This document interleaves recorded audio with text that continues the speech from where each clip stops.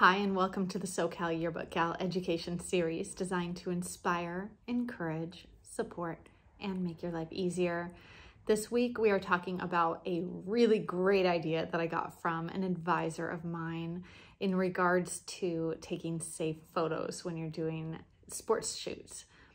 So he sent me this picture, and I just think it is so adorable. I'll show it to you right now.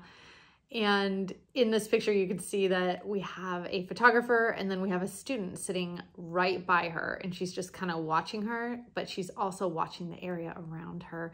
And I just thought it was, not only is it just such a cute shot, but I love the fact that he has a photographer's assistant, and this person is, the intent for this person is to have somebody looking around, keeping their eyes open, making sure that that photographer isn't hit with a ball. So if you guys have been in a situation like that before, where you're looking through the lens, but you're not able to look around you, I think that you've probably experienced some situations like that where you're like, oh, that was actually a little like uncomfortable or a little unsafe. And I was laughing about that with my advisor, and I just said, where did you get that idea? And he said, right after a ball whizzed past my head. And I was like, yes. So sometimes we come up with really great ideas when when we have like a near hit. So anyway, I thought that was a really great idea.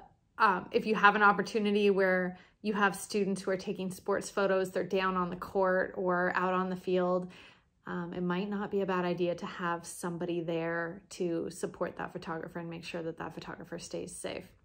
I've seen this also it was really cute. There's an AJR concert that I was watching, and I love it because they have the photographer, but then they have the person. So the photographer is like actually on this like wheelie, contraption. And then they have somebody who's actually pushing the photographer around or the videographer around to make sure that that photographer or videographer is just paying attention to the shot, and that other person is wheeling that person around, making sure that they get the shot, but also making sure that they're safe. So anyway, you guys probably already do this. I just thought that it was a really, really great idea, and I was really impressed. This is a middle school. So keep those ideas flowing. Let me know if you have any great ideas that, even if they seem totally common sense, if you have any great ideas that you think will help other yearbook advisors, let me know so that I can spread the word.